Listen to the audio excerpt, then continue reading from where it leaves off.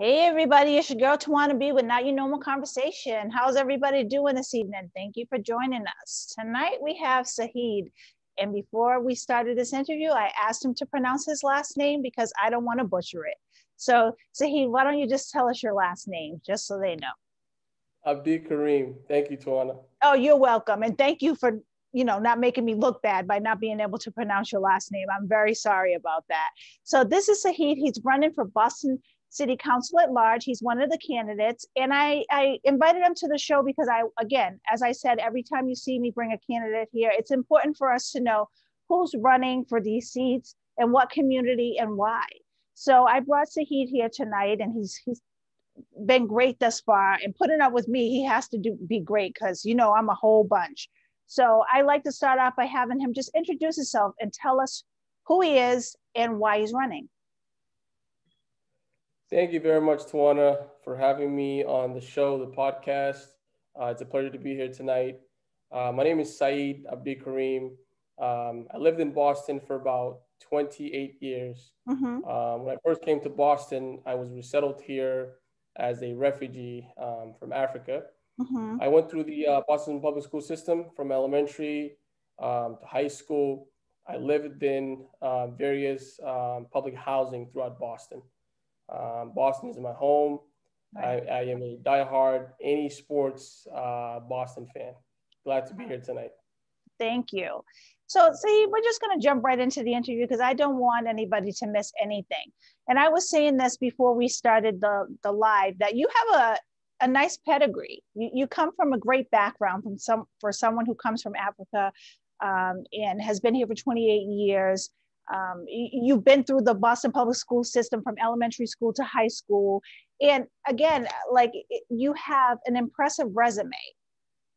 You worked at Apple, Fidelity Investments, Harvard University, and then you've done some work in the community in housing, violence against women, substance abuse, and women empowerment. Am I right about that? So speak to me a little bit about the work that you've done in the community.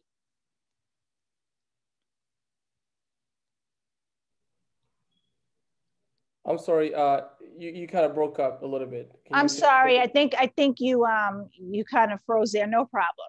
So I said, just if you can speak to our audience about the work that you've done in the community with housing and violence and substance abuse and women empowerment. Can you speak to the viewers as to what you've been doing in the community?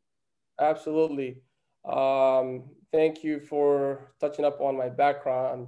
One of the first things that I did in collaboration with community organizations, with high schools, is I volunteer to teach, technical skills Right. to kids that come from low-income communities. Basically, I would go to after-school programs and I would work with them, talking about the different, fields in technology.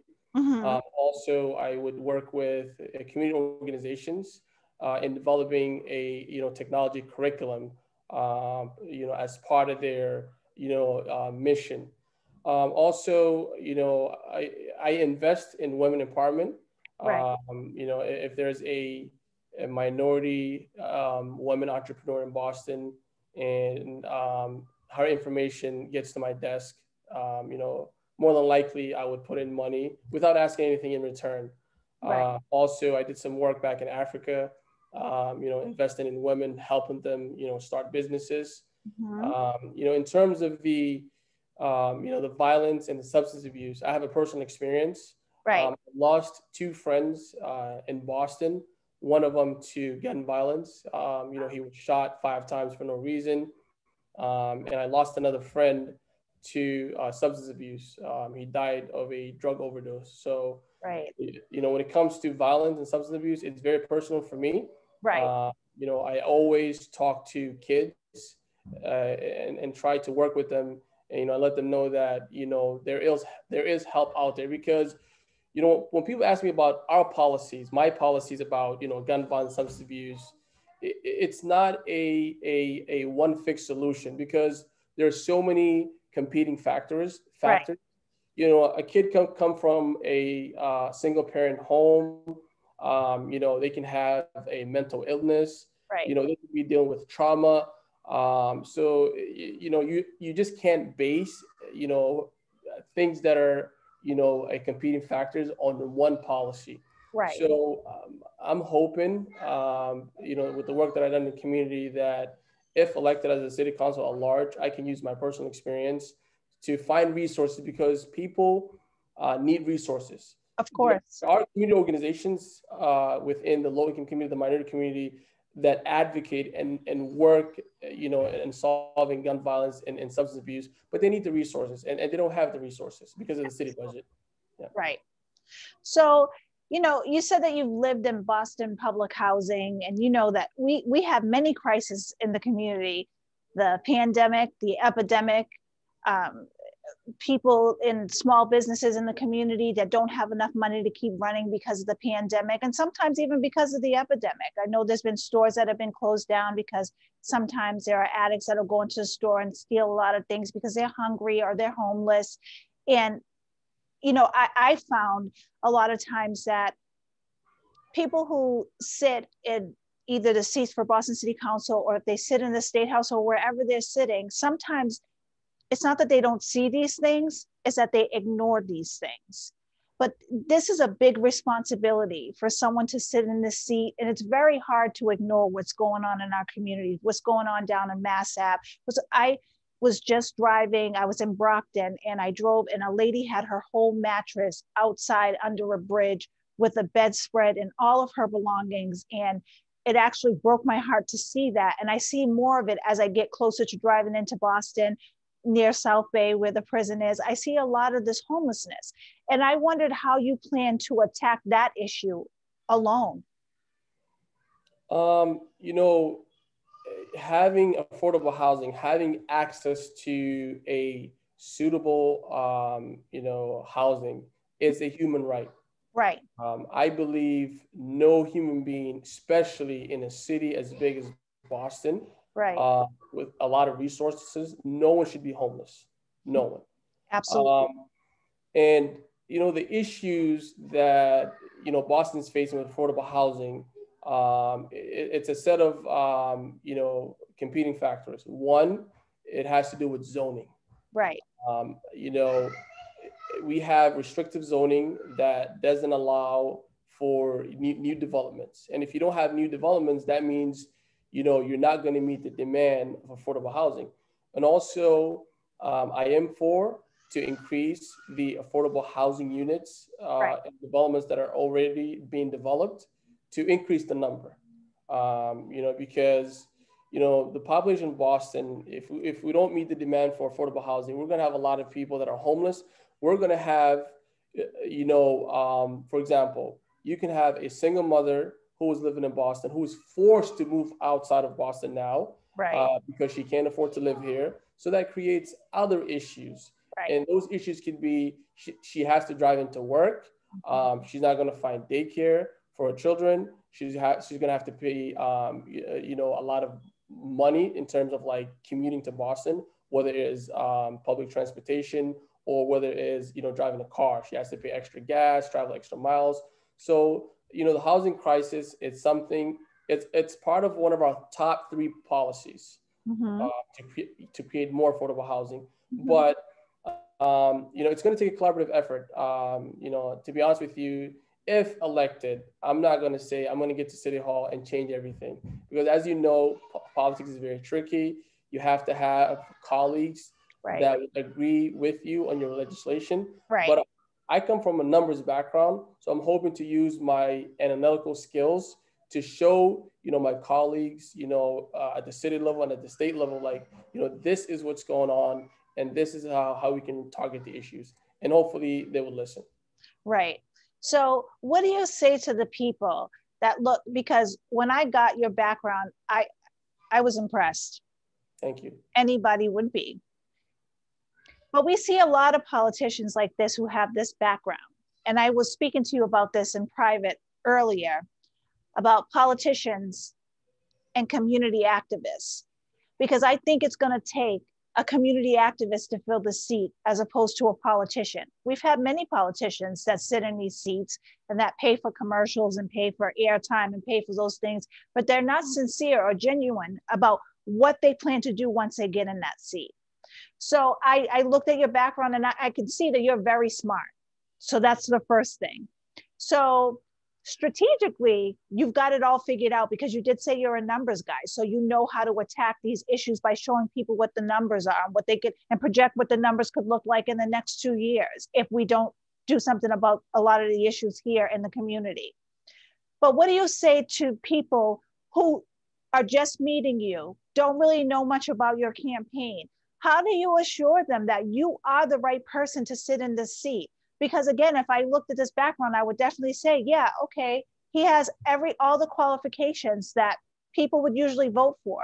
But to me, in this day and age especially, and I'm seeing what's going on, there's many crises in the communities. It's going to take more than somebody who has this type of resume. It's going to take somebody who's a real community activist and is not going to mind rolling up their sleeves and walking in there and saying, hey, listen, this can't happen. Our community is suffering. And we are not just at the bottom of the barrel, we're underneath the barrel. So if you get the seat, how are you going to bring us up? How are you going to change the narrative of what's been happening in the community, not just for years, but for decades and long before you? Great question. So our team, I'd like to start off mentioning our team. Sure. Our team consists of practitioners, people that have lived the issues that, we're trying to fight for. For example, Ms. Lisa Searcy, she is one of our policy advisors. Right. And, because the thing is, we can find someone from outside of Boston to work on our team, but they never lived the issues. They're not, Bostonians. They never lived in public housing. They never experienced trauma. Right. One area that, we're trying to show to voters is that, we have people on our team that are actually practitioners, people that live these issues.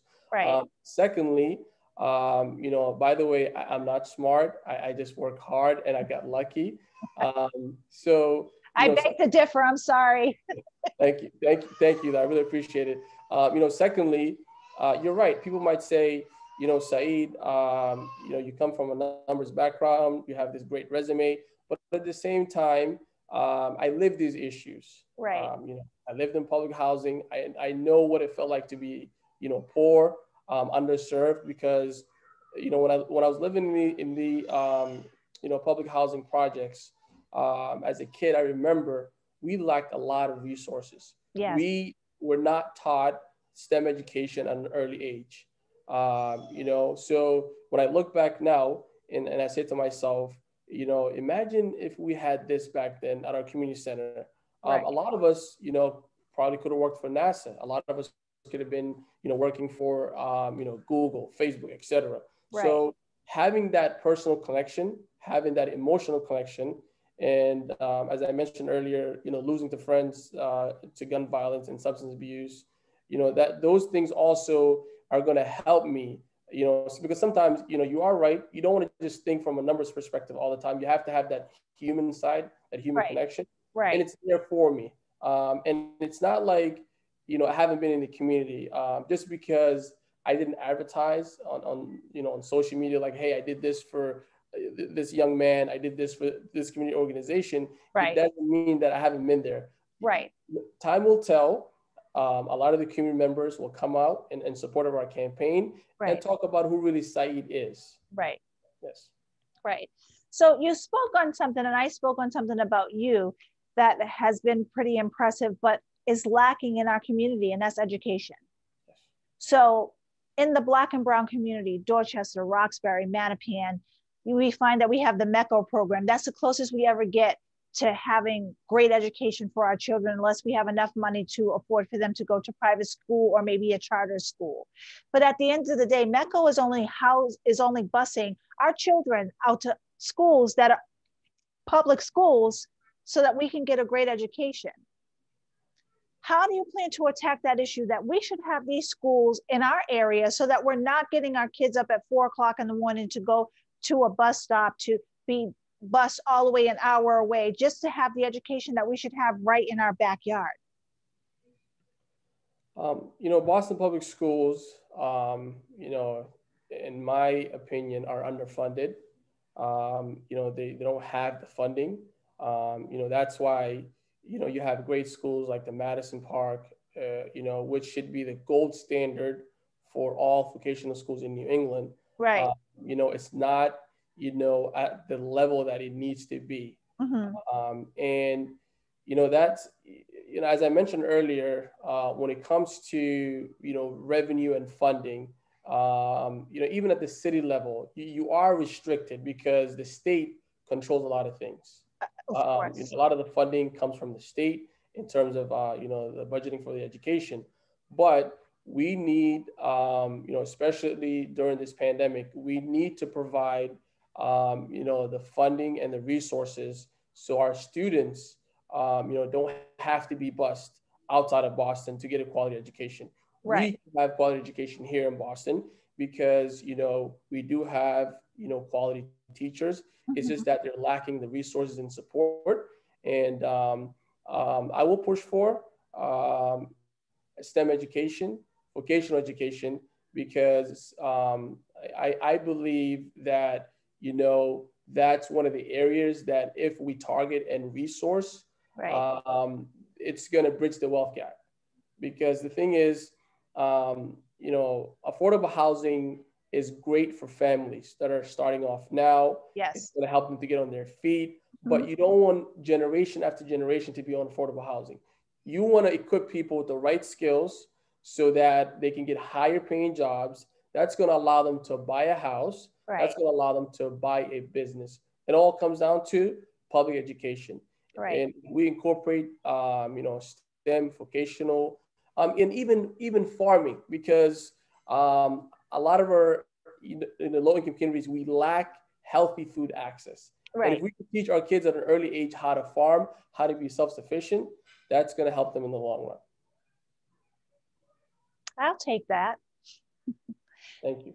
What do you think about defunding the police? Because I've spoken to many people, and I think sometimes the community doesn't really know what that consists of, what defunding the police consists of. How do you feel about that issue and what the community is trying to do as far as saying some of the funds that go to the Boston police, as far as they're doing details like they're on Mass Ave and there's still a lot of stabbings and fighting and things going on in different places, and they just stay in their cars. They don't get out, they don't break it up, they do nothing, they just sit there. It's a waste of taxpayers' dollars.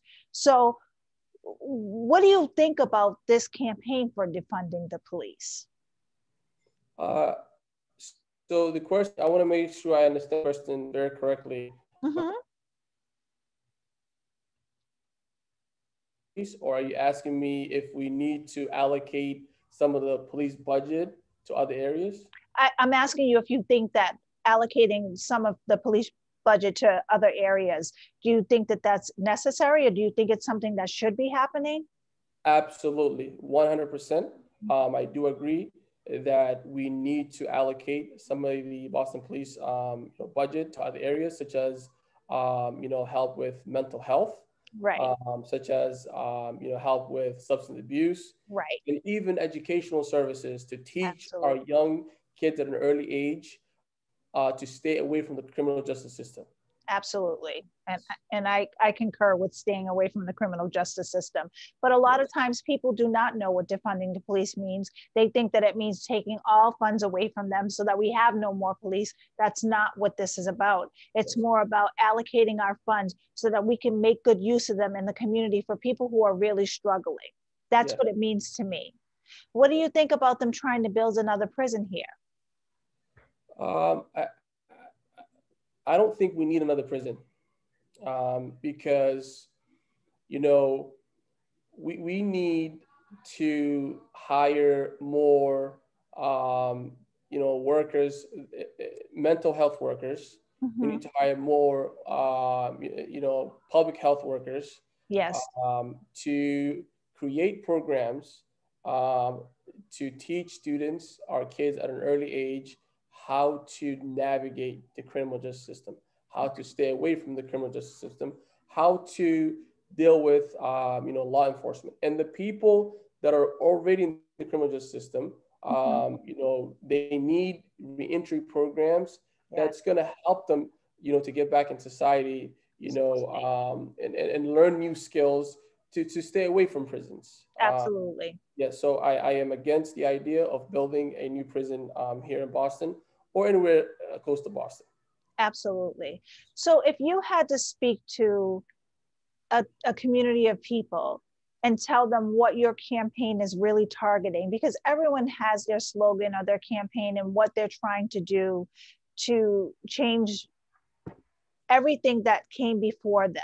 Because I think a lot of times our communities look at people and they expect you to be the savior. They expect you to go in and they expect you to change everything without really understanding that there's probably someone standing in front of you blocking you from doing the very thing that you said that you may be able to do.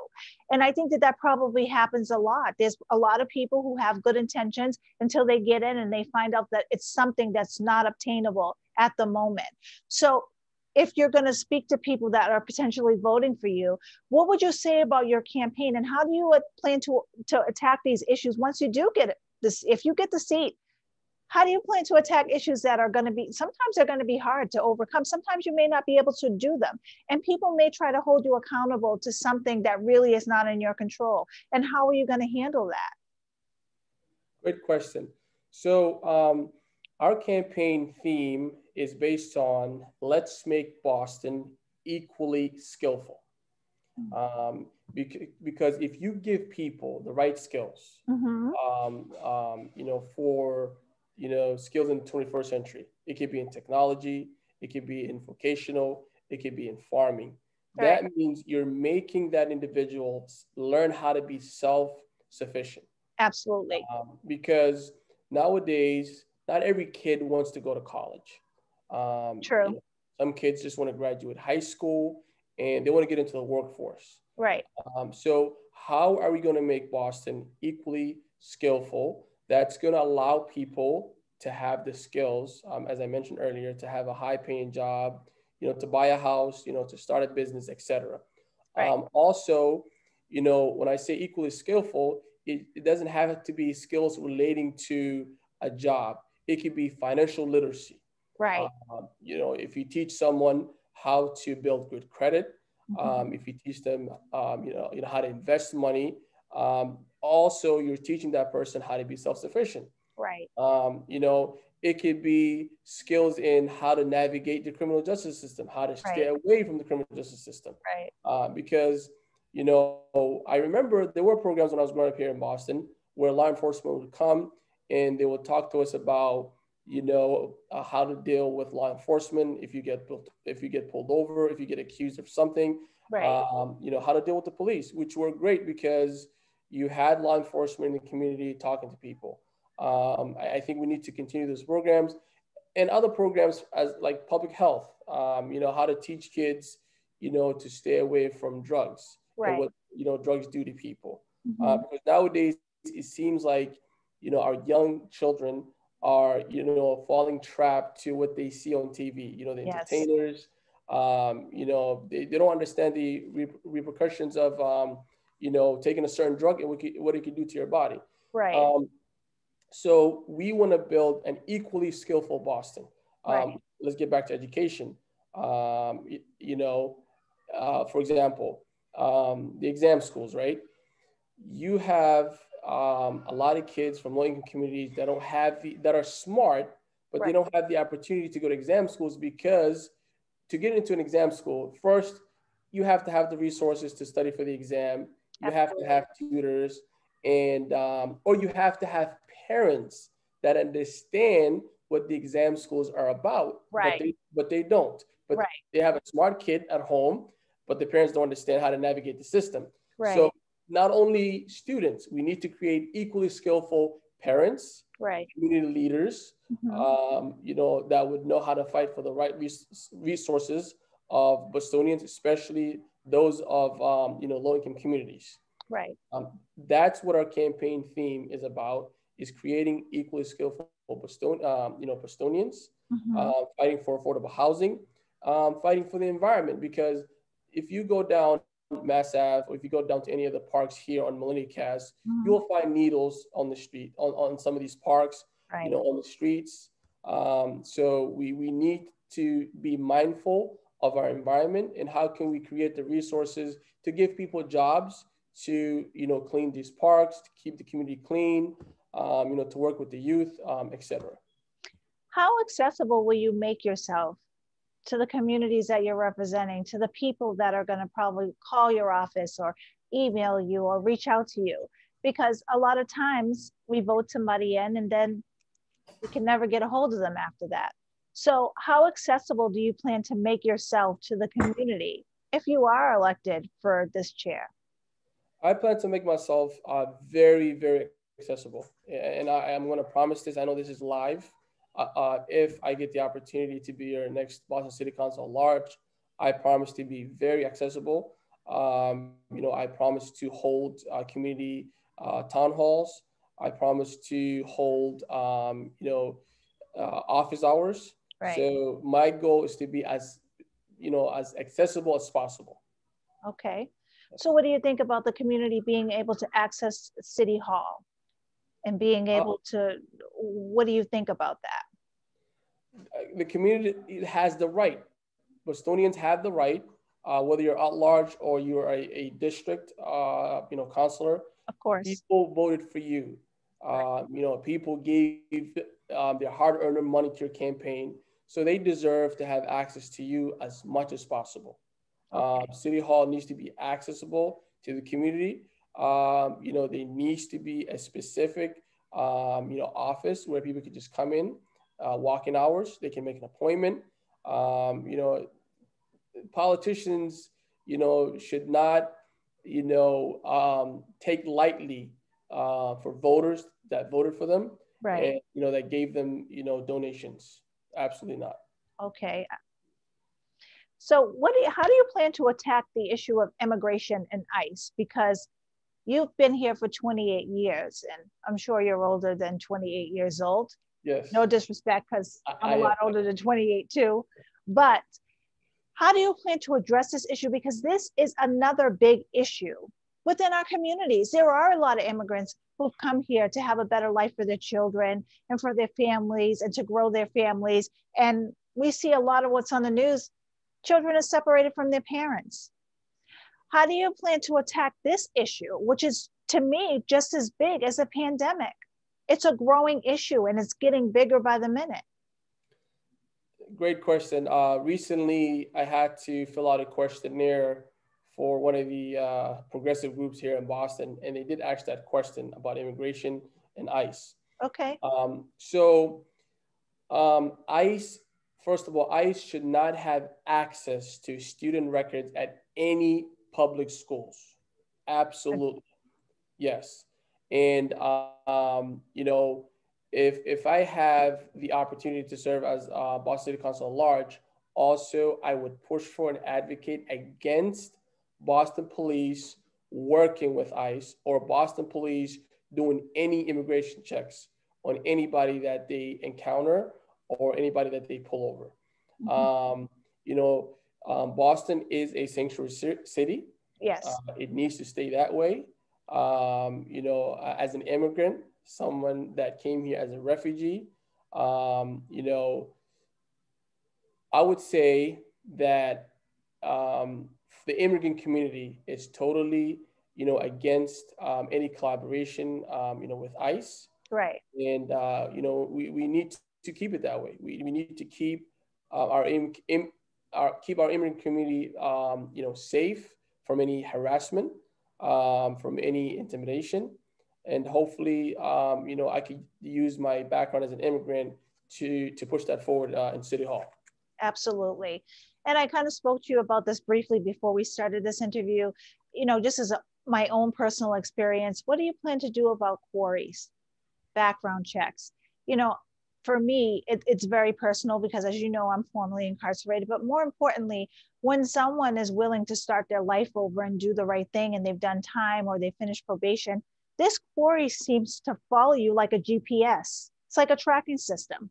So when you go to a job that you could be highly qualified for, someone has the right to say and almost convict you all over again of a crime that you've already been sentenced on or you've been convicted of and you've moved on with your life, but it still follows you.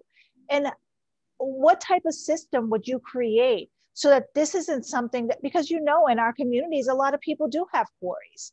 And this is what hinders a lot of people from moving forward with their life when they're trying to do it. It could be 5 years to 7 years. How do you plan to address that issue? First of all, Tawana, I would like to say thank you very much for sharing your inspiring story, life's background with me. You know, every human being that's born does not wake up one day and say, I'm going to go ahead and do these activities that are, against the law. Right. There are family issues, there are psychological issues, Right. there are trauma issues for a person to, not be a law-abiding citizen. Right. I do believe 100% in second chances. Every human being will make mistakes. Right. As long as that person is showing progress, as long as that person is working towards, improving their lives and improving the lives of their communities or community members, Right. absolutely that person should get a second chance.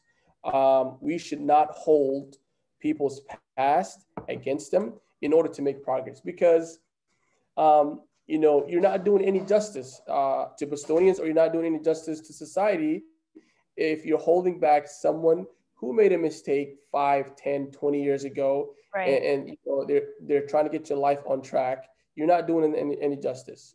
Absolutely. I do believe in second chances, and I do believe we need to revisit the core policies that we have in place right now, and make it better. Give people second chances, give people second opportunities, and don't use their past against them. Absolutely. I agree with that probably more than a lot of people since I've experienced a lot of it recently. But you touched on mental health earlier, and that's another big thing that's going on. A lot of times you see people down in the South Bay area, they don't just have drug addictions, they have mental illness or they're veterans and they have no, how do you plan to attack mental, because a lot of times I know personally for me, I've seen a lot of people incarcerated who have mental health issues, who don't belong in jail. They belong in other institutions. But a lot of times the system is so bogged down with so many different people that they don't separate them. They just throw them all in a pot and hope for the best. How do you plan to attack the mental health crisis? And I see a lot of homeless veterans. They need some type of attention more than the average person who is just out there just doing things, sometimes maybe just to be doing them. But these people are now thrown into a system and they're lost within the system where they're not getting the right treatment. They're not getting the mental health that they need. None of those things are happening. So how do you plan to address that issue? Because it's a big issue. Yes, it is. I agree 100%. That's why I mentioned earlier, we need to allocate some of the police budget towards, funding other areas of public health. Right.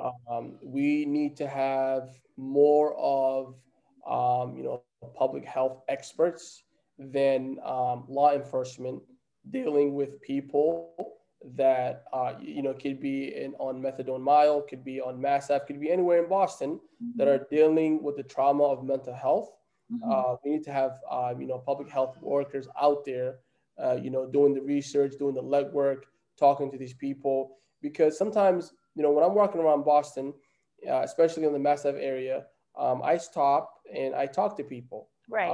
Sometimes I get personal with them if they're okay with it. And I say, Right. do you mind if I ask you, how did you get to this, level in life? Right. What happened? And I would say 95% of the people, they're open, they talk to me and they say, I had a family issue, either I was in the military, I experienced some sort of a trauma, and that gets to me. And I sometimes ask them, what kind of help do you need? Right. And they say, We wish we had, they say two things. They say we wish we had someone at an early age that was a mentor, Right. that, sort of, showed us, to do the right thing in life. Right. And secondly, they say, we wish we currently have people, from the health field, come to us and talk to us and help us out. And we should not, every human being is, deserves help, but we should not have our veterans out there suffering and, Right. and dealing with mental health. We should not have our veterans, being arrested because, they're out there in methadone mile. Absolutely not. So we need to have more public health workers and Right. less of police, dealing with, people that are experiencing, mental health issues. Absolutely. Now, if you don't win this election, do you plan on still serving the community? I think I've asked everybody that I've interviewed that question because I see great things happening for everybody that is running for a seat in Boston City Council.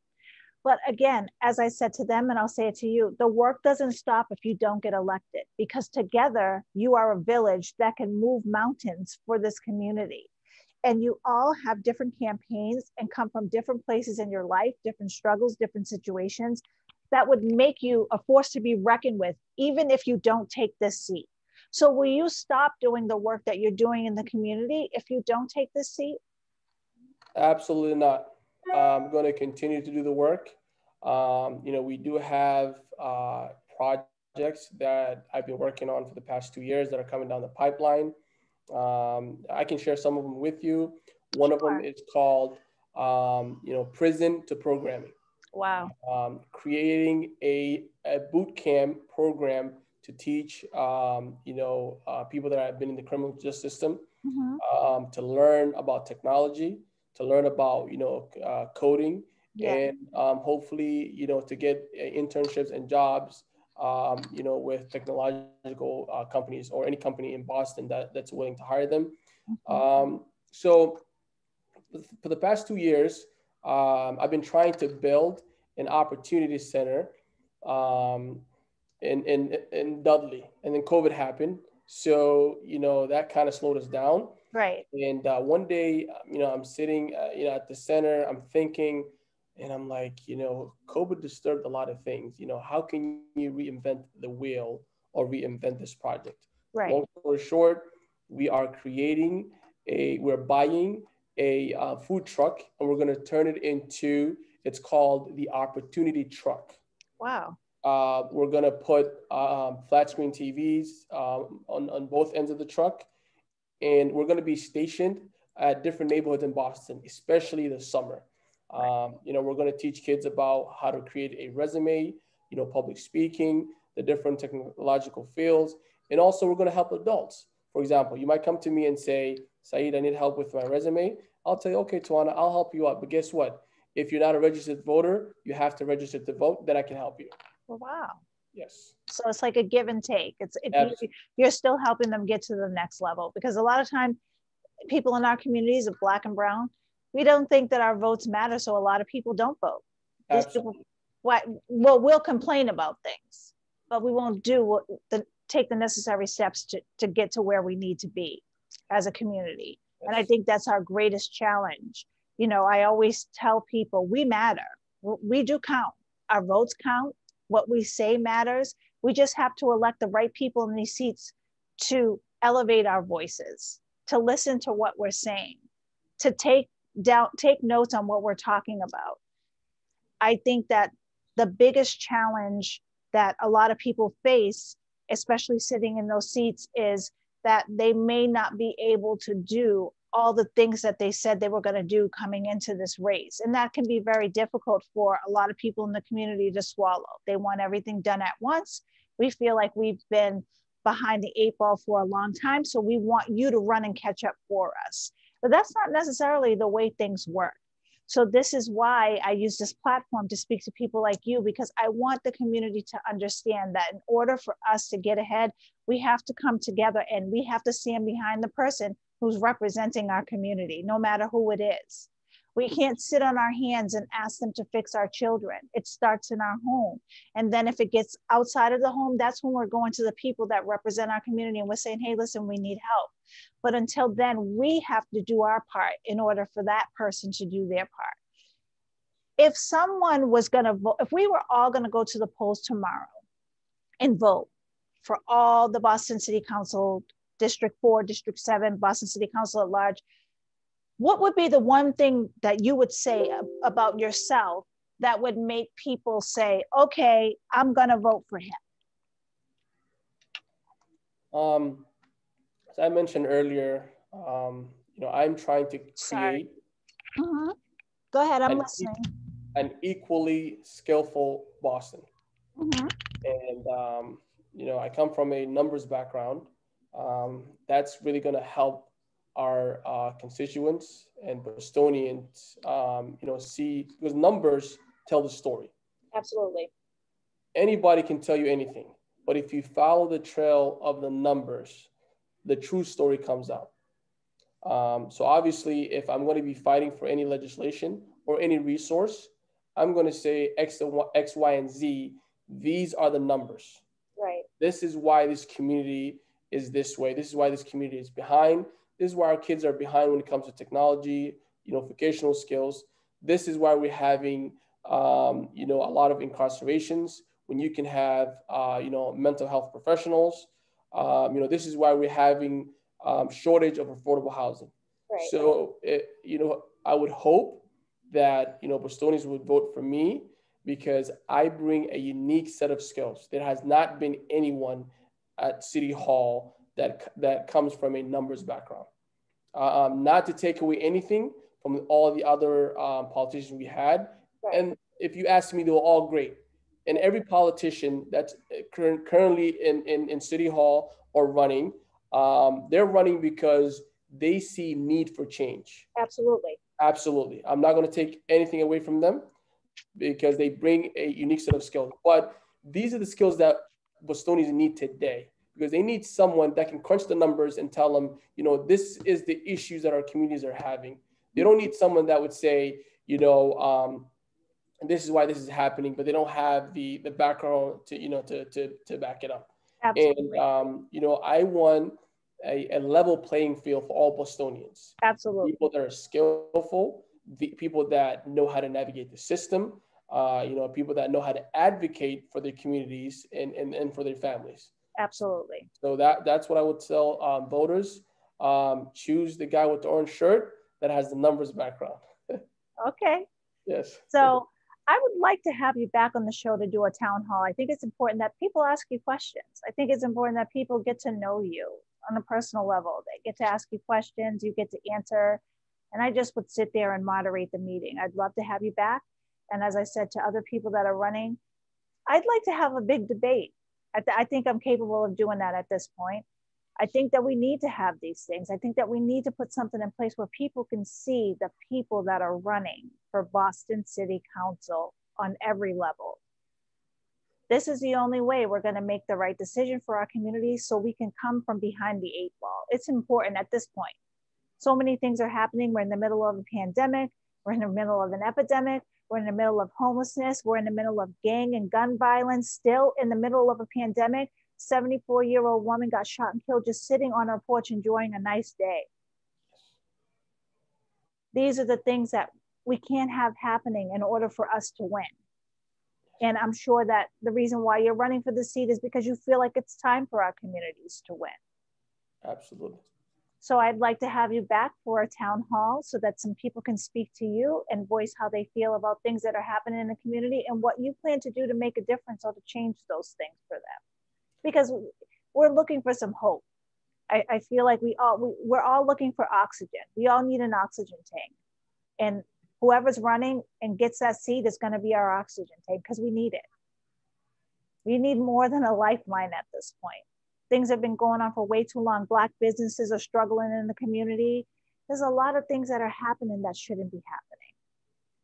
So I just really want to give everybody a voice to say, hey, listen, this is who I am. This is what I stand for.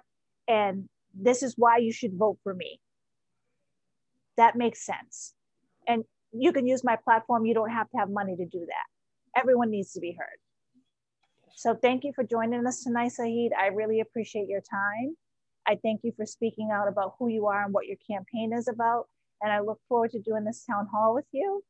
And you seem very relaxed sitting there. So I'm glad I didn't scare you off. You know, I took it easy on you. I had to unmute.